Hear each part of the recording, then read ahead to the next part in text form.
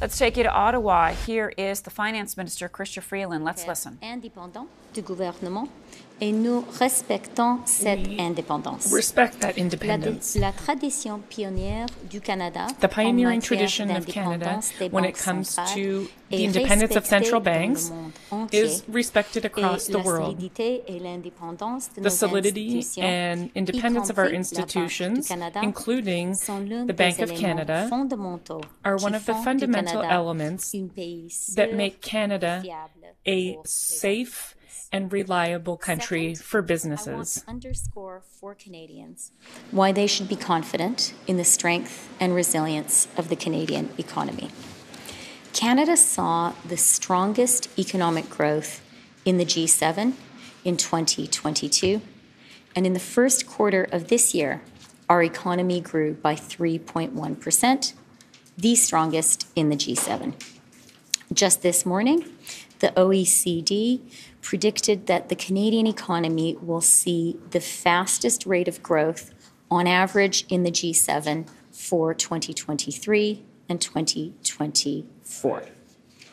In April, after we tabled the budget, S&P reiterated Canada's AAA credit rating, and Canada has both the lowest deficit to GDP and the lowest net debt to GDP ratio in the G7, lower than our two other G7 AAA-rated peers, the US and Germany, and also lower than some other major AAA-rated economies like the Netherlands.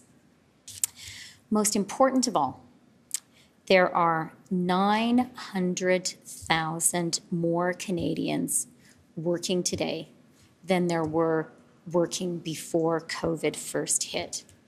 In the first 4 months of 2023, the Canadian economy added nearly 250,000 jobs.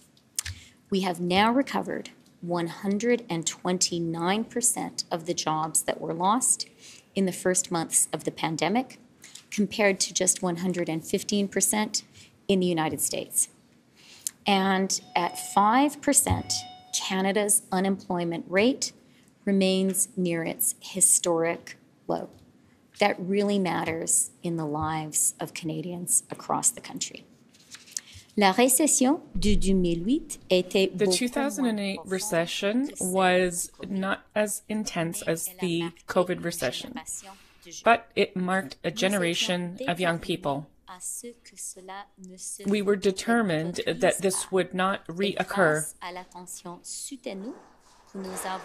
Thanks to the continued support that we provided to employment during the pandemic, we achieved that. After the 2008 financial crisis, it took more than 9 years for Canada's unemployment rate to return to pre-crisis levels.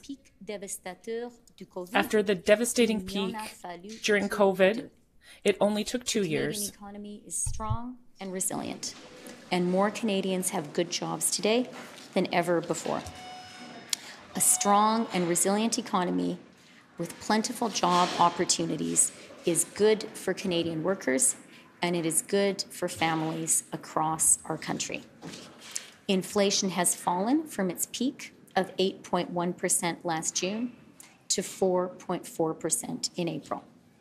That is lower than the UK at 8.7%, lower than Germany at 7.2%, and lower than inflation in Australia, Norway, France, Denmark, the Netherlands, the United States, and the EU overall. The Bank of Canada has predicted that inflation will fall to 3% this summer. We're not there yet, but we have made some real meaningful progress, which is being felt in people's lives.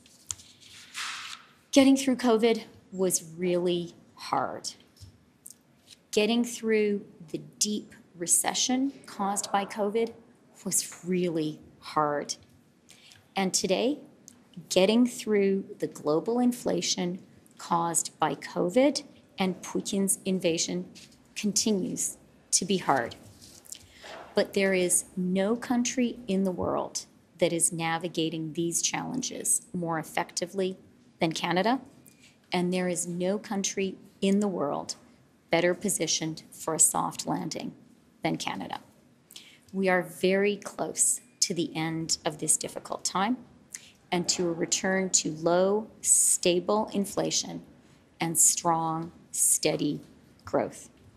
Thank you very much, and I'm happy to take your questions. What do you say about to many Canadians who are fearing their mortgages go up if the government doesn't do anything? C'est une question très importante. That's a very important question. Et c'est une question, un enjeu qui m'inquiète beaucoup. It's a question and an issue that really concerns me. I do understand that today these good things and strong part of the Canadian economy is the job market. We know that there are a lot of jobs, and people who want to work can work. To me, that's the cornerstone of our economic policy. I know that for each person, having a job is key to having a good life. But you asked a very important question. That's because there's always two issues that really create difficulties for Canadians. On one hand, inflation, and on the other hand, high interest rates. I am totally confident, and Canadians should also be confident, that inflation is coming down. We will reach inflation levels that are stable and normal. That is the duty of the Bank of Canada. We must all be confident and convinced that the Bank of Canada will do its job. But I am aware that the tool that the Bank of Canada has to do that is interest rates. High interest rates are creating difficulties for Canadians, for Canadian families.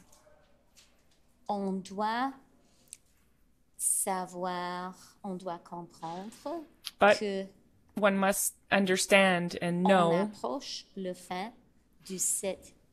that we're nearing the end of this difficult period. Every month, we get closer to the end. Now, about your question,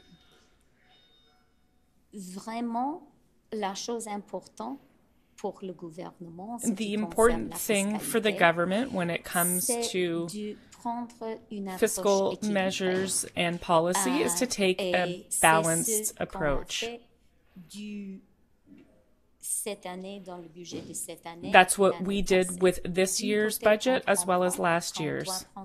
On one hand, we do understand that we need to take a compassionate approach and help the most vulnerable. We are there and will be there. Grocery rebates will be reaching Canadian households on July 5th, and that's the right thing to do.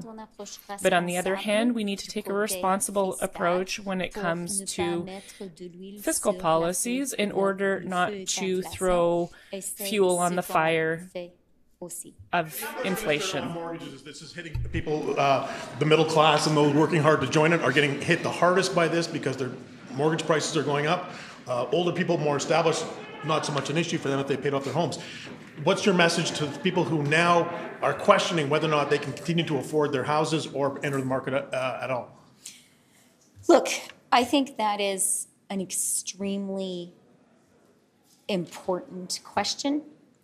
And there are a lot of Canadians who are anxious right now and who will be concerned when they see this step taken by the Bank of Canada. That is entirely understandable, and I absolutely understand that anxiety and that concern. I do want to point to, from my perspective, the core strength and the resilience of the Canadian economy, and that is the extremely important jobs market. The fact that we have 900,000 more jobs than we had before COVID first hit is so important.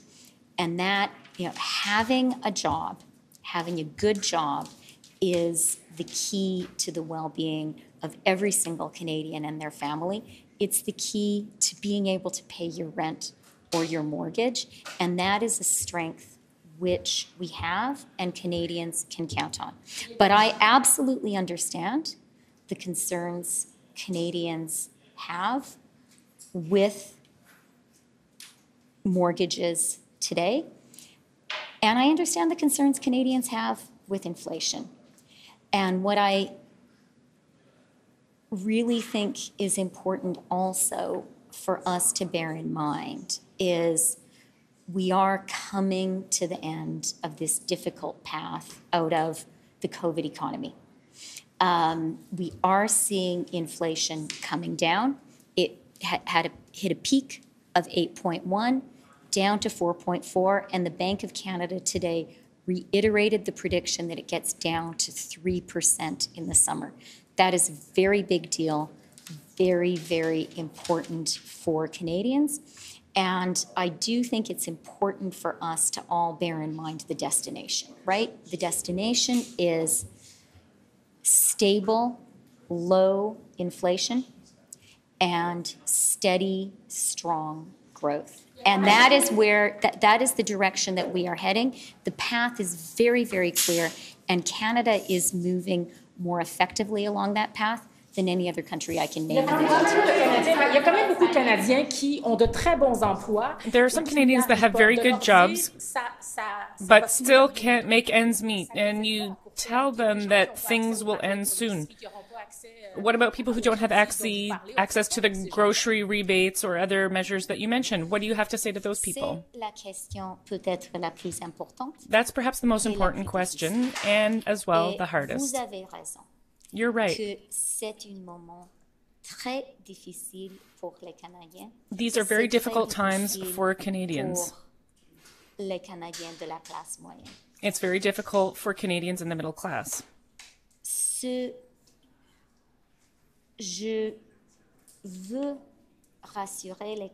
I want to reassure Canadians with two important facts. The first thing that I would like to highlight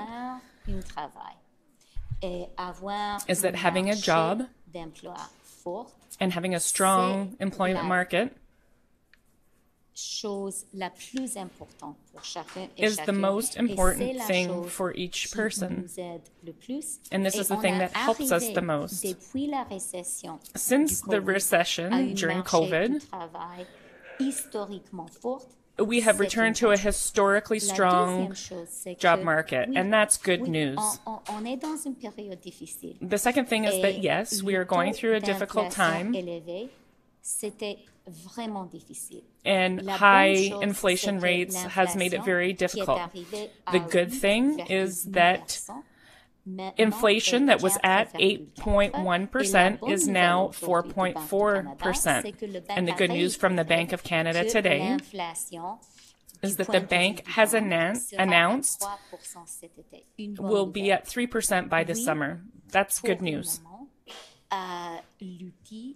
Yes, for the time being, the tool that the bank is using in order to reach that level of inflation is creating extra expenses for Canadians. That is the reality. But we are now closer than ever to the end of this extraordinarily difficult time. Can you look ahead to when the Government of Canada divests and say whether you expect the government will take a loss or realize a profit on that divestment? Yeah, thank you for the question. As you may have seen, there was some interesting research from BMO and from Scotiabank this week out about TMX. We are nearing the completion of this project, which is very important for Canada's economic sovereignty. What we're seeing already is the closer we get to completion, the less of a penalty Canada is paying in terms of price for not controlling our own natural resources. So the project is already delivering economic benefit, and when it is complete, it will give us real economic sovereignty and a real economic benefit. We have been very clear that the government does not intend to be the long-term owner of the asset, that there will be a divestment process.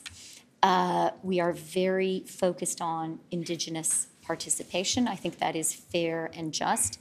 And what we saw from the market analysts this week is that there is real market interest in this rare and valuable piece of infrastructure.